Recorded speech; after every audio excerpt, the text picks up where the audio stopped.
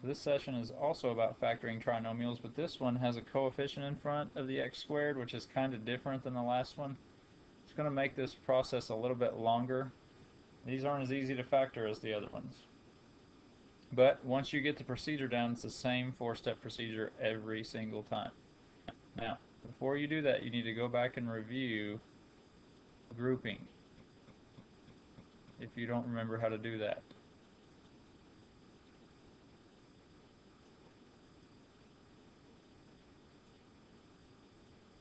So that's about 2 lessons before this, and once you get that down, you can come back and try this. Because what we're gonna do on these is make these 4 terms so we can factor by grouping. So if you already had factoring by grouping down, this shouldn't be too bad. So step 1 is multiply the ends together. So I'm going to multiply 2 times negative 2. And that gives me a negative 4. So on the last one, where you factored just a trinomial without the coefficient, you would say what multiplies to this number and adds to this number. Well, now you're going to say what multiplies to the ends multiplied together. So what multiplies to negative 4 and adds to negative 3. So again, instead of just only using this one, now you're going to say what multiplies to this and adds to this. So what multiplies to negative 4 and adds to negative 3? So I'm thinking that's going to be negative 4 and positive 1. These two numbers will multiply to negative 4 and they will add to negative 3. So what we're going to do is we're going to split the middle up right here. So that's step 2. Split up the middle.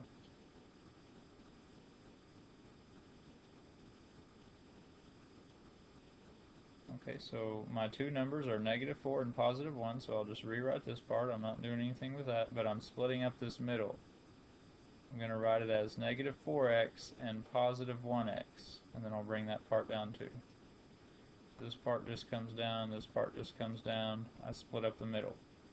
See, negative 4x plus 1x, those add together and give me negative 3x. So I'm not changing anything, I'm just rewriting this with 4 terms instead of 3 terms. So this is the same exact problem, except now I have 4 terms that I can factor by grouping. You'll remember factoring by grouping. That's step 3.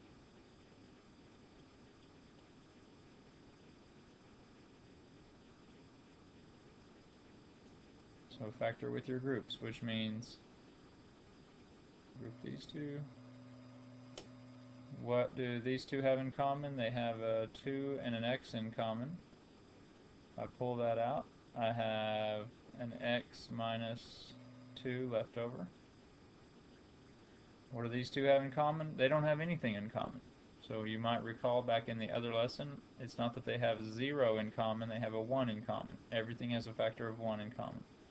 So I'll write down my positive 1, and then write down what's left. Okay, so that's step 3. Step 4 is factor by groups again, or factor by GCF. Sometimes people call it GCF. Sometimes people call it factor by GCF.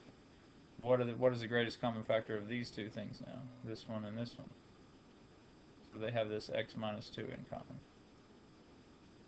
Pull that out, write down what's left. And this is left over here, and this is left right here.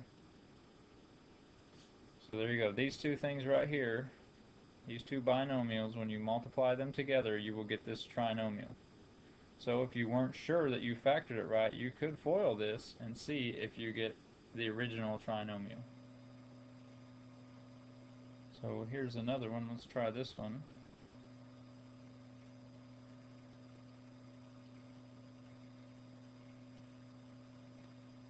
So this is a trinomial of this form. So what we're going to do is multiply the ends together. 6 times negative 6 is negative 36. So we're going to multiply our ends. We're going to ask ourselves what multiplies to negative 36 and adds to positive 5. So there's a lot of things that multiply to negative 36, like 1, times 36. One of these has got to be negative, and that won't add to positive 5. So that's not going to work. 2 times 18. One of them's got to be a negative because I'm multiplying to a negative number. These don't add to positive 5. So keep going. 3 times 12. One of them is negative. That doesn't add to 5. That'll give me some variation of 9 or negative 9. So how about 4 times 9? That also makes 36. One of these is negative. That will give me either a negative 5 or a positive 5, depending on which one's negative. And that's what I need. So that was step 1.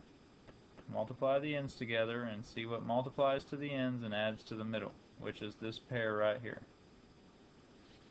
So now I will bring this down. I will split up the middle. I need a positive 5, so this will be plus 9x minus 4x. Again, these two numbers came from these two numbers. One of them has to be negative to give me a positive 5. And then I will just recopy the last number. Okay, that was step 2. Step 3 said factor by grouping. So I'm going to group these two together and group these two together. This has a 3 and an x in common, so I will take that out. Write down what's left, which would be a 2x plus 3. In other words, if I divide each of these by 3x, 6x squared divided by 3x is 2x. 9x divided by 3x is just 3. So I'll look at these two. What do these guys have in common? They have a negative in common, and they also have a factor of 2 in common, and they both don't have an x, so I can't take that out. So negative 4x divided by negative 2 is positive 2x. Negative 6 divided by negative 2 is positive 3. Now these two matched, so that's a good thing. That means we're doing this right. Or that means that this can be factored anyway. You remember the fourth step was to pull this out and write down what's left.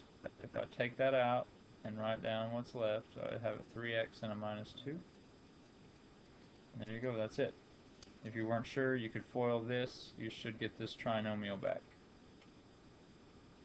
Real quick, let's go back to that trinomial that looked like x squared plus 5x plus 6.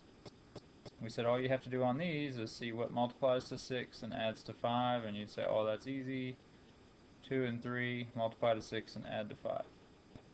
You should be pretty good at those by now. The thing is, this is a trinomial that also fits this case. It's just that this number is a 1 right here. So if you did not like factoring that the short way and you just really want to do it the long way, you could still factor these trinomials the same as you factor these kind of trinomials.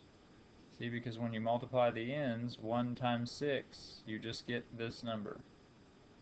And then you would split it up, factor by GCF twice, and eventually you would wind up with this. So these can still be done with this method. And if they can't be done with this method on either these trinomials or the other trinomials, that means that you can't factor it as prime.